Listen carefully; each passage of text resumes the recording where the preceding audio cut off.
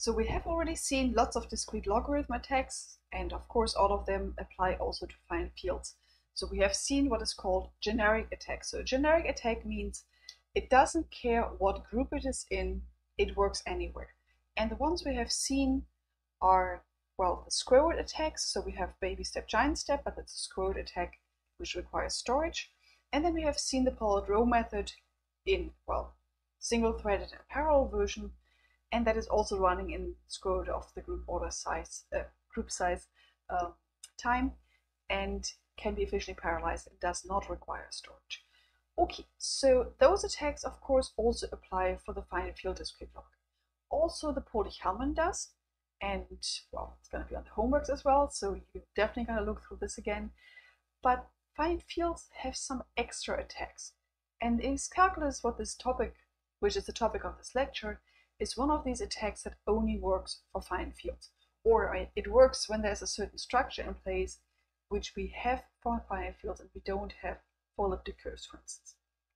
Okay, so the idea behind this is, taking a step back here, is we're given the discrete log problem, so we're knowing a base element g, and we know that h is some power of g. So I'm writing it here manipulatively because, well, that's the finite field discrete log we're in. And you want to know what is the logarithm of h base g.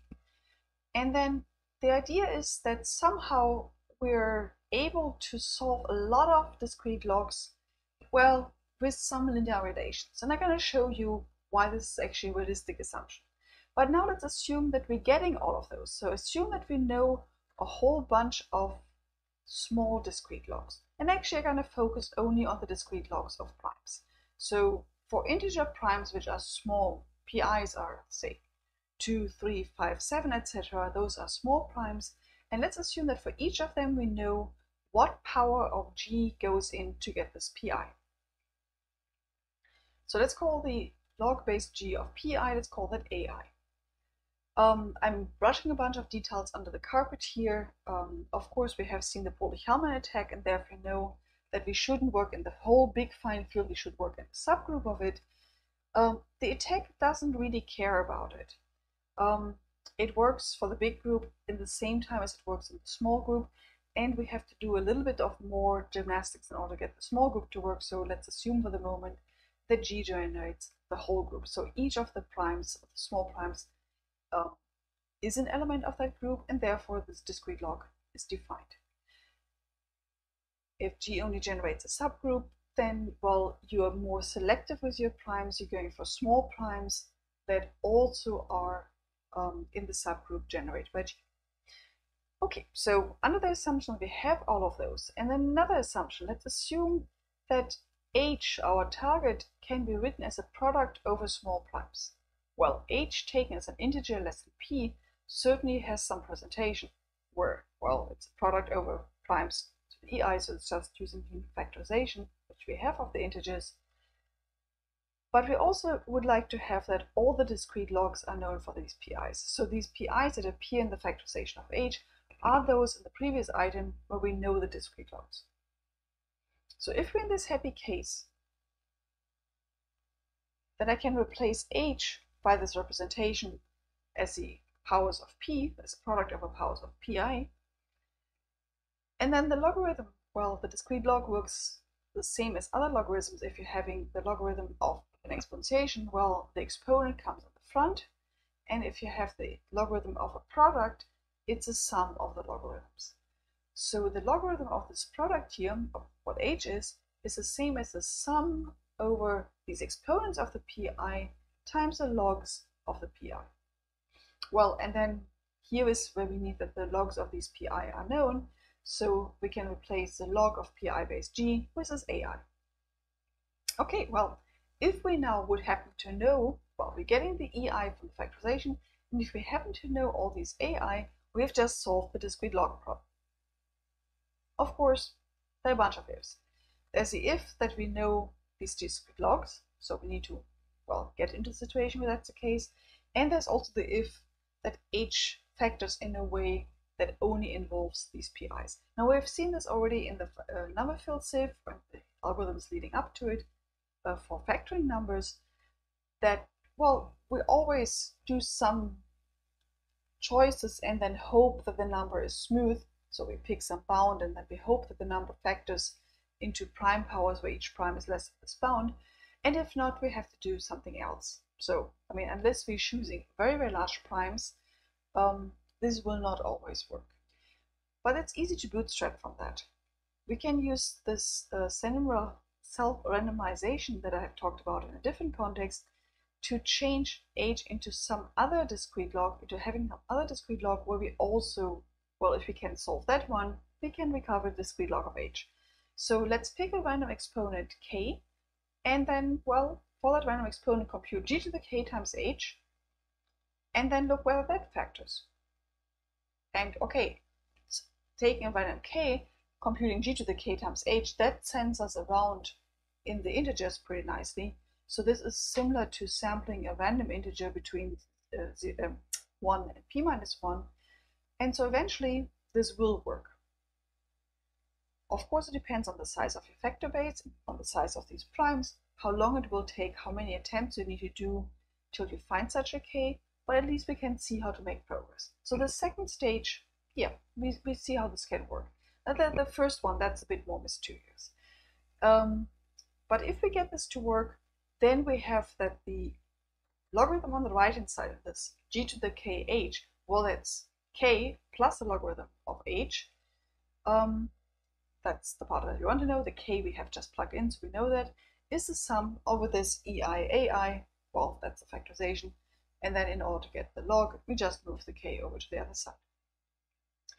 Okay, so when we talk about index calculus attacks on discrete logs, we're working about two stages. There's this first stage which collects these relations to get these AI. So after the first stage, we have enough information to basically know the discrete logs of all the primes. And we can make this stage one in a way that is independent of the target. So we don't even need to know what the target is yet. So we can just set this up and then lean back and wait till someday somebody comes who we actually want to break. And then, well, we only have to do stage two, where we're doing a few random choices of k in order to recover the discrete log. And so if you're in the scenario that you maybe even want to do many, many targets, you might be willing to invest more effort into stage one than you would be if it's a single shot. And so a paper called LogGem, well, which is at WeekDH, they actually optimized this for something which would be like a nation state attacker. Think of the NSA sitting there and wanted to break basically everybody on the internet. So they have enough targets. And since by coincidence, people tend to use the same groups and tend to use too small groups, they could actually set up the stage one and then get quite a discount for each stage two you do. Now, this, what I'm going to show you here is basically the schoolbook version. There's a lot of difference between what I can show you and what you would be doing if you're the NSA, or even if you're just researchers imitating the NSA. But there are always these two stages, but they differ in many of the details. So it's not actually correct that in a real attack you would do stage one all the way to getting the AI. In my application, yes, we will see all the individual discrete logs. And well, similar to how I showed you Dixon's method of equivalences of squares in detail, and then moved up through the Q-sieve to the number filled sieve, each time doing more and more hand waviness, there are similar levels of optimization going in. So there's a lot of work if you really want to do this, but it's important for you to understand kind of the general structure of these algorithms. Also, if somebody says, oh, but this is so large, well, maybe they can break 5 keys, but they can't break more and more, because then you're missing that you can actually do this in stages and you're getting quite a discount for stage 2. All right, so let's jump into what stage 1 does. I already announced that we need to kind of fix a factor base, so we're picking primes that are less than some bound b. And that's just our normal factor base. Then again, similar to what I had on the slides for Dixon's method, we're going to collect a bunch of relations. So it's going to be, again, a matrix which has f columns. So for each prime, we'll have a column. Actually, this time it's going to be an inhomogeneous system. So it's going to be f plus 1 columns. And so we need somewhat more relations than we have columns in the matrix, because we might get linear dependencies between those. I mean, as in kind of duplicates. And then the stereotypical way is working pretty much the same as we just randomized this h, except for now it works without an h. So we're just picking a j, we're computing g to the j as an fp element. So we're using the reduction mod p there. But then we take the result as an integer. So let's call this result b, and let's insist that this result is between 0 and p minus 1. If you prefer, you can also make it minus p minus 1 over 2 till plus p minus 1 over 2 and deal with a sign bit, but you need to have some unique representation as an integer. In this unique representation, you then have to factor it. And then you check whether you can factor b over this factor base. So now you have restricted your primes, so it doesn't work for all b's. But if you get a b for which the whole right-hand side, I mean, that no other primes appear, well, b was g to the j. So we know what the discrete log is of this relationship. So we know that j, so j is the sum over the ei's log pi, just because, well, this product here is the same as g to the j. So if you're looking at the exponents of g, well, on the right-hand side, on the left-hand side, it's j, and on the right-hand side, it's the ei's multiple of the log of pi. Okay, so this gives us one relation. So that's why I said it's an inhomogeneous system. It gives us in the variables log base g of pi. So those are the variables we want to find out. It gives us a relationship with these ei's, and the sum is equal to j. Okay, so after we have collected enough relations, we will try to solve this matrix. This step is a bit harder than it was for the RSA attacks, because, well, in this case, we can't argue that we're looking for squares or something. This is actually a system of equation that works modulo the order of g. And that order can be pretty large. I mean, we're working with cryptographic orders, and so this has to be at least working with the square root sizes, protect against square root attacks. So you're having at least 256 bits, and typically you're looking at much, much larger systems. Again, you can do a lot of tricks, you can do Chinese remainder theorem ideas and so on, but in the end, it is computing linear algebra on the system modulo the group order. And afterwards, well, if this succeeded, you're outputting the AI being the log base g of pi. If it didn't work, meaning the system is underdetermined, you go back and collect a few more relations. So that's the first stage. So in the schoolbook version, after the end of the first stage, you have all the little discrete logs. So you know for each small pi, for every pi which is in the factor base, you know what the discrete log of it is.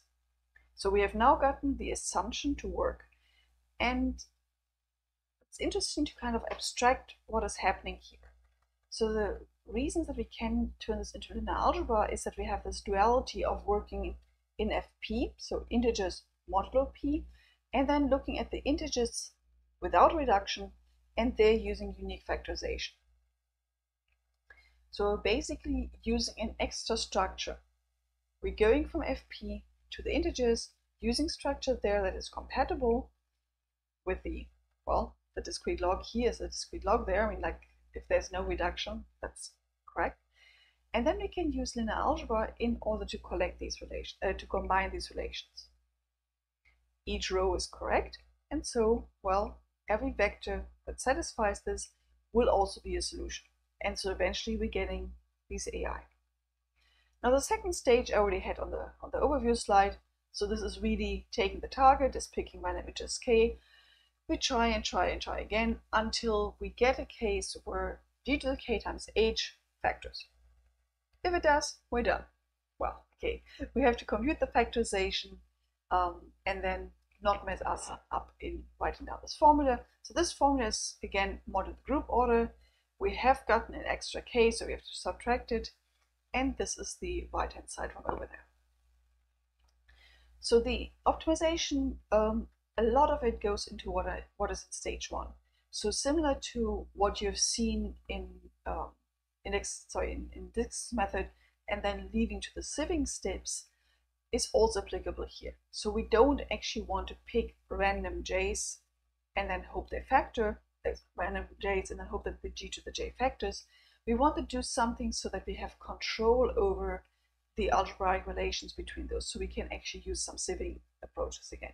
We don't want to go for each of those as one short thing and then factor, but we want to have a whole bunch of them generated at once, and then compute on all of them using these sieving ideas.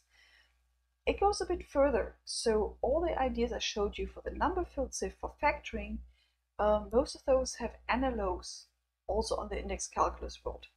And so again, we're working with number fields and we're working with sieving, and so also the best attack, the best index calculus type attack on FP is called the number field sieve.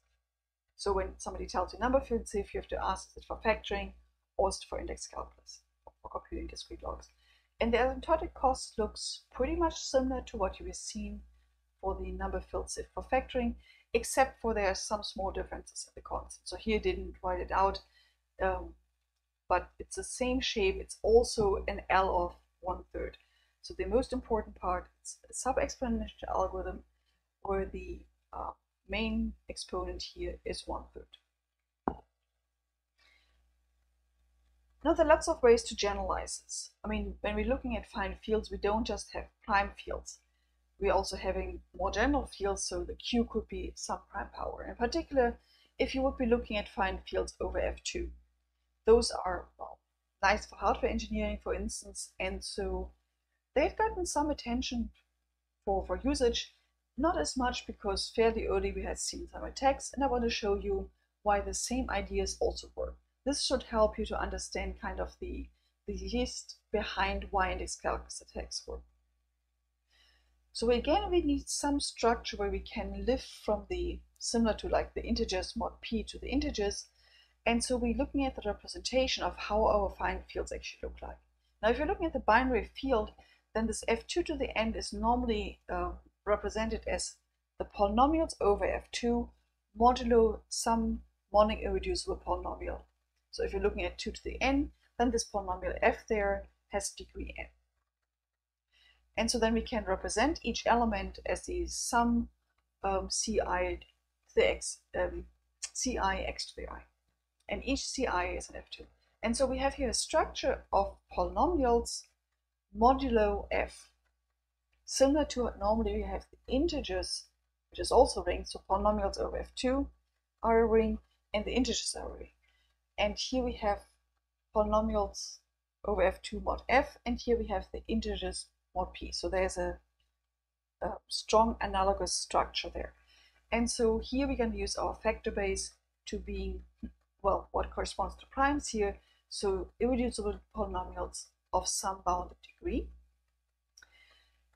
And then, well, the steps work the same, but when we pick, well, our g is now also one of those polynomial representations, so we're considering g to the j. We do it modulo f, and then we forget about the f, and we look at this as a polynomial over f2, and we factor there. And then we can decide, does this polynomial split over the factor base or not? There's some bonus because factorization over the integers is a bit slower than factorization over f2. So factorization over 2 is polynomial time,